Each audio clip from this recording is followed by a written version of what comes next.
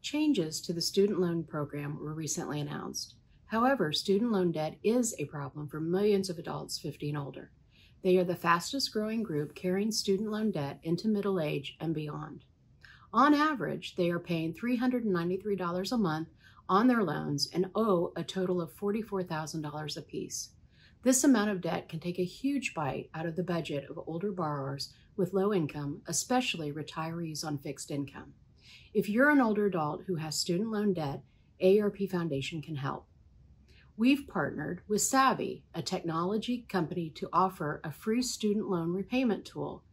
This tool will help you determine if you qualify for smaller monthly payments or loan forgiveness.